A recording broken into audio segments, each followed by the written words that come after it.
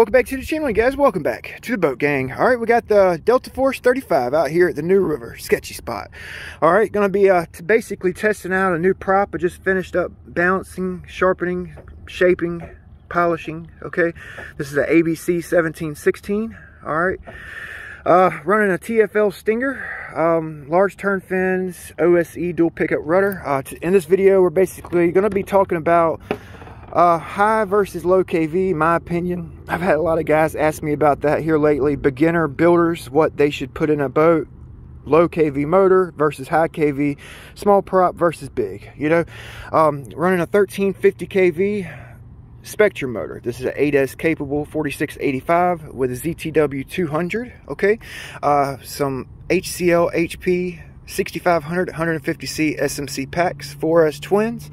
All right, QS8s. I've got a FLOPACK RX cat pack backing up my receiver so I don't get any glitch in my rudder with a GPS. Hopefully, I went through the GPS. I found some corroded wires, so I got it all cleaned up. Hopefully it works. Stick around. Big B with Ironclade RC.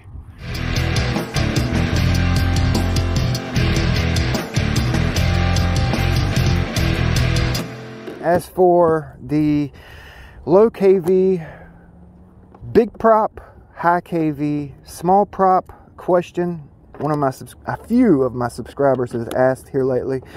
If you're a beginner and you're building a boat, okay, I would recommend going with a lower KV motor, okay, with a moderate voltage for that motor. Just say you got a 1650 kV motor and it's rated for 8S. Run the boat on 6S to start off with. You know, fill the boat out with that lower KV motor. Put a moderately sized prop on. You can always prop up later on. Okay. Yeah, you're going to get longer run time with a lower KV motor. Hence the reason why most racers go with a lower KV motor, and they basically use larger, pitchier props. Okay, with the lower KV motor, like I said, you get longer run times. You can prop it up. The only bad thing about low KV motors and propping your boat up is you can only prop any certain boat up only so much. So make sure the KV you go with for your boat isn't too low. Okay, there's an equation type deal you can use, KV and to get your RPM, you know, KV per volt, and it gives you your RPM, and kind of go from that. Fast electric boaters usually try to stay in, you know, racers, leisure boaters try to stay in that 30 to 35,000 RPM range. If you're doing speed runs, that's a different story. Lower KV motors versus a higher KV motor. Okay, higher KV motors, your runtime isn't quite as long. Okay. You have to run smaller props, so you have to make sure your boat's propped right. And higher KV motors, I've burned a lot of high KV motors up. So if you're an experienced boater and you're building a boat, higher KV motor, go with it. You know, but if you're a beginner, I recommend a lower KV motor. And it really depends on what size boat you're running too. You know, I've always tended to run higher KV motors. You know. Only because I kind of like going fast, and I really like running smaller props. You know, now big props are freaking awesome, but I like to turn the mess out of a little prop. You know, high RPM. But when you're running higher KV motors, smaller props with borderline voltages, you tend to stress your motor and electronics out. You know, that's why I say if you're a beginner boater, you know, or you're thinking about getting into racing, or you're doing ovals, lower KV motors is going to be your ticket. Moderate, larger props.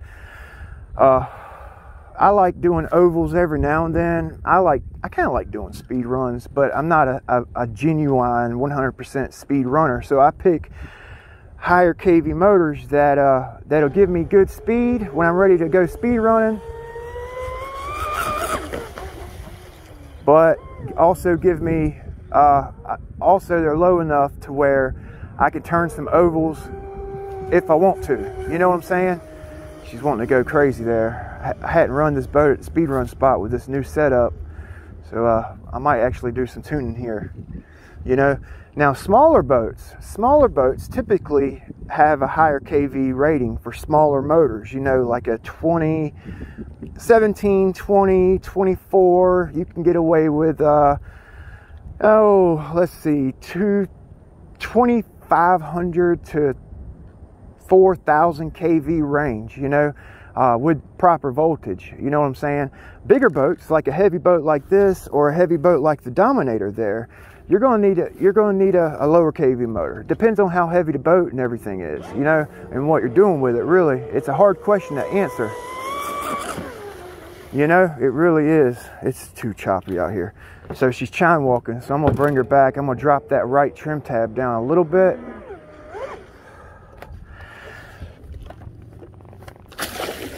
All right. Okay, let's see how that does. Well, that's a little bit better. Got a south-southwest wind today, and we got some little ripples on the water. Much better. Got about a degree and a half positive angle on my stinger. That's what I like to run on these boats with ride pads, doing speed runs. Yeah, we got a little breeze that's picking up. I was hoping it would subside, you know. Yeah, and I guess with the motor KV and size and everything, you know, I've noticed, well, it ain't no secret, long can motors are better for speed, you know, period. They have a higher RPM basically, you know. Yeah.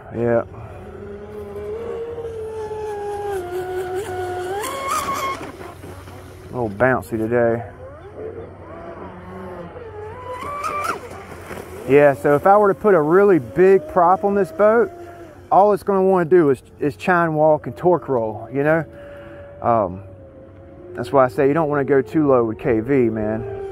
Low KV is good, but you got to have a freaking KV that matches and prop that matches the boat, you know. And a lot of times, you know, if you put a low KV motor in, you can always volt up, you know, instead of propping up, you know. Just got to make sure the motor will handle it. It's actually not too bad. That's a small prop. This is a 1350 kV motor with a 1716 on it, which with this motor on my Blackjack 42 and this same prop, I was getting 75 miles an hour, you know. Oh yeah, catamarans. I've noticed you could put a higher kV motor in a catamaran because they get up out the water a little bit more. They have less hardware, less in the water, so you can get away with a higher kV motor on a catamaran than you can with a mono hull, you know. And I've noticed with hydroplanes like the UL-19, it kind of likes low kV motors because it, you know, you would think put a high kV motor in a hydroplane, but I don't know, man. That motor's working real hard to keep the back of the boat up, you know, keep the, you know, with just the propeller, it's working real hard keeping the back of the boat up. Unless you got it balanced out perfect and you just a man or whatever. But I've noticed lower kV motors in hydroplanes is kind of the ticket too, opposed to a high kV motor. High kV motors get hot, you know. Oh, that's a pretty good run. Oh, that was a good run.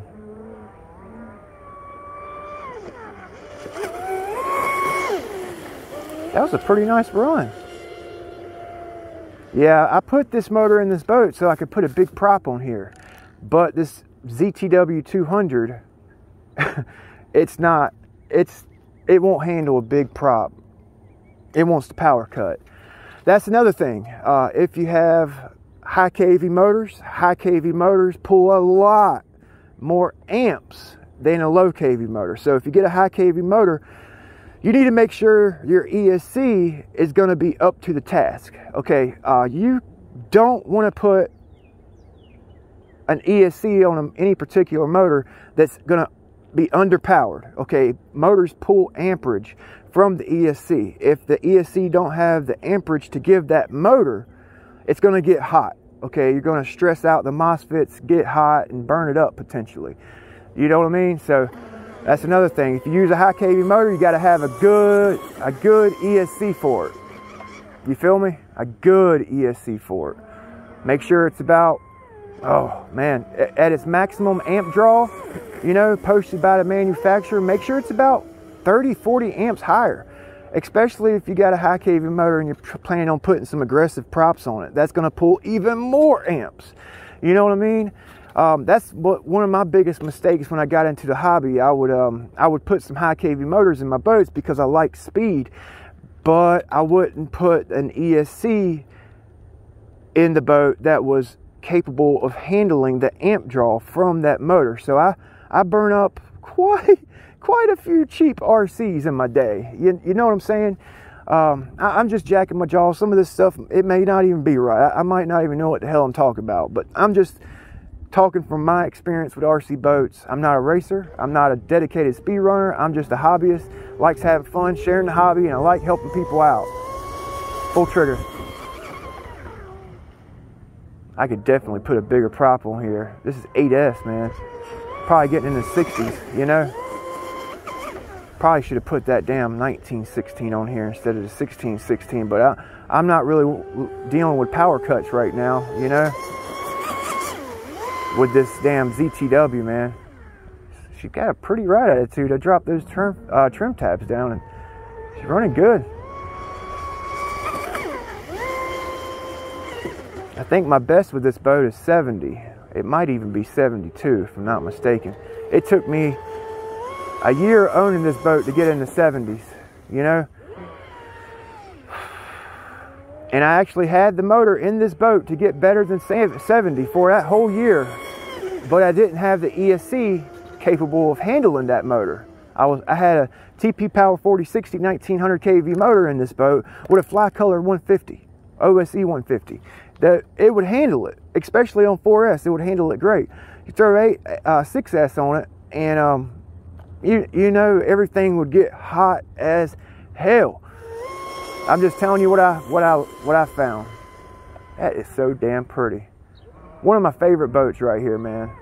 One of my favorite boats. I built this boat. It's actually been through so many changes in its lifetime. It's ridiculous. All right, so that's my battery. All right, let's bring it back. I ran that whole pack through it. See, that's what I'm talking about. A low kV motor, propped right. You get a long run time. I mean, what was that, 10, 11, 12 passes? I don't even know. But you get a great run time with a low kV motor. And you don't have to worry about amp draw, you know, especially if you're running smaller props. Smaller props, they're not going to give your boat these crazy handling characteristics. Which, if you're into speed, you've got to run big props. There's no question about it. Pitchy, aggressive props, you know, and you've got to fine tune. You got to fine tune your boat for those big props, you know. There's a lot to it, you guys. There's a lot to it, you know. On these monos, I recommend mono holes for a beginner. You know, they got all kind of goodies, all kind of tuning options back there. You know, and not to mention, you know, weight distribution, blueprinting your boats to add speed. Blueprint your hardware, polish your hardware. Don't be afraid to hit your rudder with some high grit sandpaper. Smooth it out, you know, because when these rudders come from the factory, you could see the CNC marks up and down. I hadn't blueprinted this rudder, but it needs it, okay? Even the nice Speedmaster rudders, they need to be freaking blueprinted. You know, get off any imperfections. You know, oh, no smoke. All right, so it's a low kV motor, small prop. Our temps should be 66 mile an hour, so it worked on this boat. Yeah, 121, 122. The ESC's 122. We ran the snot out of it. You know what I'm saying? Everything's good. Oh, I got a 185 on my wire right there. 183, 174, Yep, that's another thing. With high kV motors, you need to make sure you have big enough bullets, big enough battery connectors to handle that high current pull from the motor. You know, high kV motors pull a lot of current, and if you're running just say a TP Power 4060 2300 kV motor, okay, that motor is going to pull over 200 amps. And if you're trying to pull 200 amps from, just say, this 200 amp ESC, everything's going to get hot. If you don't have the connectors, big enough connectors that handle 200 plus amps, which, by the way, if you're pulling 200 amps, you're going to need 8mm connectors, 8mm QS8, EC8, 8mm or better. Okay, 6mm, I think that flows about 165 amps, you know. So you just got to make sure everything's built and thought. It's a thinking man's hobby, you know. It's a thinking man's hobby. You know, that was one of my problems before when I first got in, you know, for a couple years into the hobby. I would power my motor. I started powering my motors right, but I was still using small connectors. Everything was still getting hot. As soon as I upgraded connectors, everything cooled down, you know. So hopefully my jacking my jaws helps you guys out. It was kind of a answering some questions I had from some of my viewers, you know. Hopefully it helped you guys out. We'll see you next time. All right, thanks for watching. Big B with Ironclad RC.